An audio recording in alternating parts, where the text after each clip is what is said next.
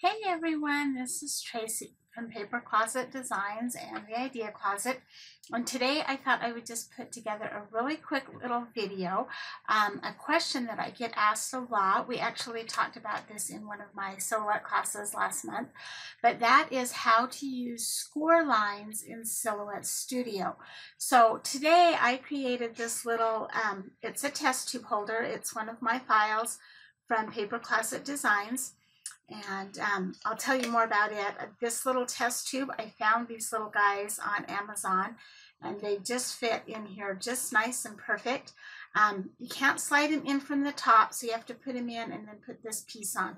I'll do a whole video tutorial on that later, but today I just wanted to talk to you a little bit about how to do the score lines. So instead of doing perforations on this, you can't really see it. But instead of doing the perforation lines, I have done score lines with my silhouette. So let's go ahead and get started, and I'll show you how easy it is to do that. Okay, so we are in Silhouette Studio. I'm using Business Edition, but this can be done in any edition that you have. And it works really well for the Cameo 3 with the 2 blade holders. I will show you at the end of the video how to use it if you only have the 1 blade holder, but it's pretty simple. Okay, so we're going to go to our open file, and we're going to find the file that we need. I am using the test tube, the single test tube from Paper Closet Designs. All of my designs that come from Paper Closet Design, if they have a score line, I include a design space file for the Cricut, which includes the score lines. So typically, if you were using Silhouette, you would look at this and not worry about opening up the design space. You would go ahead and open up the SVG file. But for this one, we do want to use the design space, because if I open it, you'll notice that the file has score lines. I'm going to open my score line file. And what that means is that instead of having the perforations drawn out, I have score lines. Now, if I were to send this to the Silhouette right now, it would cut those lines just like it cut the outside, and we don't want to do that. Really quick, well, let's ungroup this.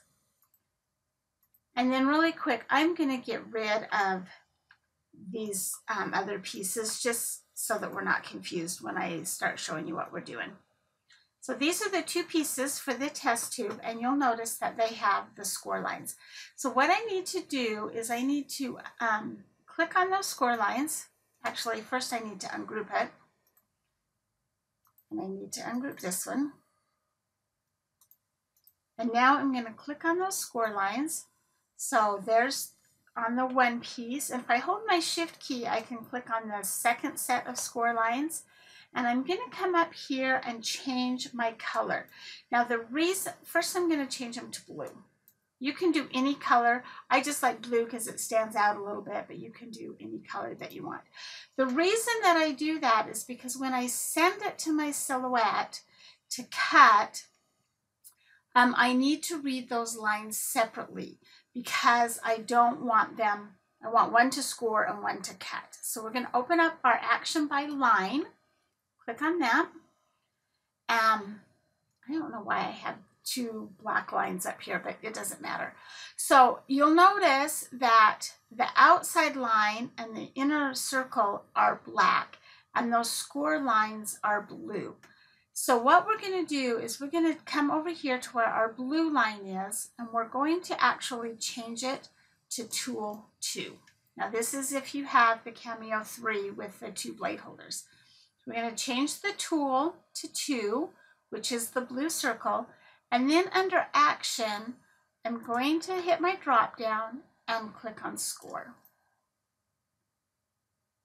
If you come down here, you'll notice that under my blue tool, or my blue line, excuse me, I'm at Score. I still need my ratchet blade, but I'm going to turn this setting to 1.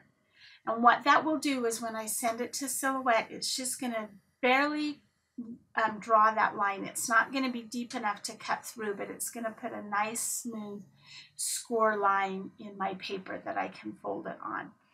And then when I click up here on my black, you'll notice that it's still going to cut. I need a ratchet blade, and I'll have that one at setting 3.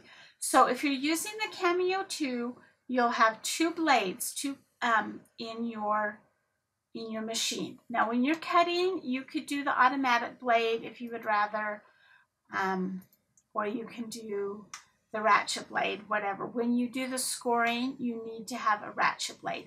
The automatic blade doesn't work near as well, and I've had people ask me about the scoring tool for the Curio because it will fit in your silhouette machine, but it's not deep enough. It doesn't work. So don't try it, or try it and you'll find out that it doesn't work. Okay, so now if you do not have the Cameo 3 that has the 2 blades and you've only got 1 blade, first off, your tool section right here won't show up. But what you can do is after your black line, you can click on it, and then you can come down here and add a pause. And you'll notice that you get a pause. So when you send it, it's going to cut your black line. It's going to pause it so that you can change the setting on your blade and then hit resume, and then it will score that blue line. One other thing I want to show you while I'm in this window, let's remove our pause and go back to Tool 2. So let's say that you wanted to score your material before you cut it. It doesn't really matter what order you do it in, but sometimes people like to score first. I usually score first. That way, if my paper slips just a tiny hair when I'm cutting it, you know, sometimes it does that, the score lines are already there. So the best way to do that is you're just going to click on this line and you're going to move it up. And now it's going to score first, and then it's going to do my 2 cut lines, except it's really only going to do 1. I'm not sure why that's showing up. Again, if I only had the 1 machine, I could score it, add my pause, and then cut. Okay, so let's go back to our design window because I want to show you something else. So if you are using an image that does not have score lines, it has perforations, but you want to change them to score lines, you can also do that. The easiest way to show you that is we're going to go to File, New Project Wizard, and I'm going to open up my card base.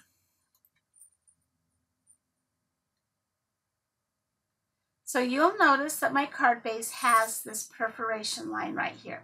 So if I were to send that to Silhouette right now as is, it would cut the outer edge of the card, and then it's going to cut little perforation marks all the way down the middle of my card, just like we're used to in almost all of our projects. But if I want to do the score lines, all I'm going to do is click on this to select it and ungroup it. Then I'm going to click on these perforation lines. Once again, I need to change the color. So I'm going to do blue. You can do whatever you want. But then we need to change this perforation line to a solid line. And now it's going to do exactly the same thing as before. If I go to my sand and do line color, you'll notice that I have the 2 lines. I have the red line, and now I have the blue line. I'm going to put it in Tool 2, and I'm going to hit my drop down and do score. And then when I hit sand, this also will cut out the red and then score the middle. And I can change the order again if I need to, or I can add a pause button. So that is how simple it is to score your projects in Silhouette. Thanks for joining me today.